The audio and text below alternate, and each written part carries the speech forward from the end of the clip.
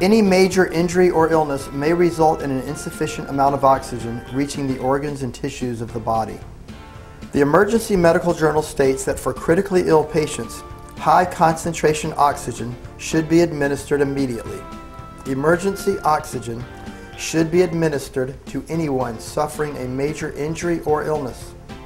If oxygen levels drop and continue to be low, the result can be brain damage, organ failure, and even death.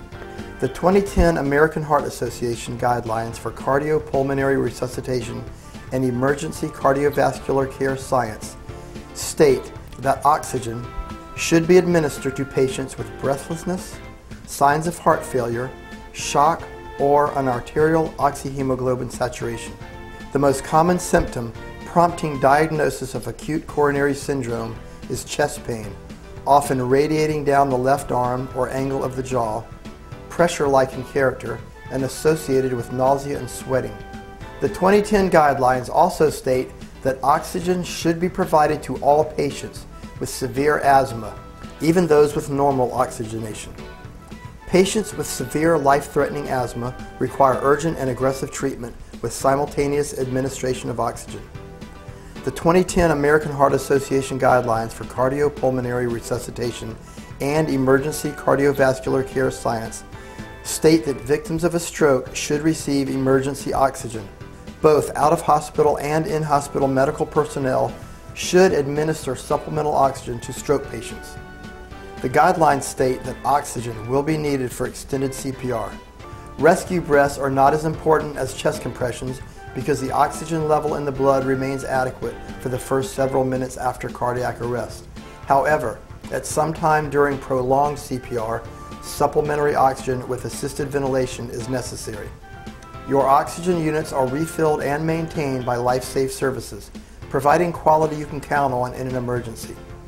Your AED should also be inspected and maintained on a regular basis. LifeSafe can also inspect, provide medical direction, update and maintain your AED to ensure your medical equipment is ready when it is critically needed. During cardiac arrest, emergency oxygen and AEDs are best used in conjunction with each other. Accordingly, LifeSafe provides inspection for both your AEDs and oxygen. Servicing both your units together provides price benefits and assures reliability and compliance of your life-saving equipment. The most common use of oxygen is on a conscious breathing patient. 3 scenarios you may encounter are a patient that is conscious and breathing, a victim that is unconscious and breathing, and an unconscious and not breathing victim. Administering emergency oxygen to a conscious patient. First, survey the scene. Do not approach the patient unless it's safe. Second, survey the victim. Does the patient need help? Third, activate 911. Send someone to get emergency oxygen and an AED. Introduce yourself and request consent to help. Administer oxygen. Activate the oxygen flow to the mask. Some units are equipped with an easy on-off handle. Listen or feel for oxygen flowing through the mask. Assist the victim with the mask. If the patient is able, instruct them to hold the mask to their mouth and nose, assuring a tight seal. The patient should breathe normally as possible. Perform a head-to-toe exam. Provide first aid if needed, and care for shock. Continue to assess the victim until relieved by proper medical care. Emergency oxygen to an unconscious breathing patient. Survey the scene. Do not approach unless it is safe. Survey the victim. Do they need help? Activate 911. Send someone to get emergency oxygen and an AED. Introduce yourself, and if unconscious, it's considered implied consent. Attempt to wake the victim.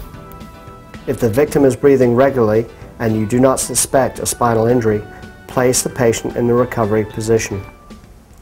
Administer oxygen. Activate the oxygen flow to the mask. Some units are equipped with an easy on-off handle. Listen or feel for oxygen through the mask. Place the oxygen mask over the patient's nose and mouth, forming a tight seal. Do not use the strap behind the head if you suspect head, neck, or back injury. Provide first aid if needed, care for shock, and continue to assess the victim. Emergency oxygen to an unconscious, non-breathing patient. Survey the scene. Do not approach the victim unless it is safe. Survey the victim. Do they need help? Activate 911. Send someone to get the emergency oxygen and AED. We can assume implied consent if the patient is unconscious. Attempt to wake the victim. If the patient is not breathing regularly, begin chest compressions. If the victim is not breathing, place the heel of your hand in the middle of his chest, put the other hand on top of the first with your fingers interlaced, and compress the chest at least 2 inches. Allow the chest to completely rise before the next compression. Compress the chest at a rate of about 100 pushes per minute. If you are not trained in CPR, continue this until more trained help arrives. If there is an additional rescuer, have them place the oxygen mask over the patient's nose and mouth. Placing the mask over the patient's mouth without breathing is called passive oxygen. Passive oxygen has been shown in early studies to increase the chance of survival. If you have been trained in CPR, review your CPR manual. If you have not been trained in CPR, continue with chest compressions. Please take note, 2010 guidelines have been implemented.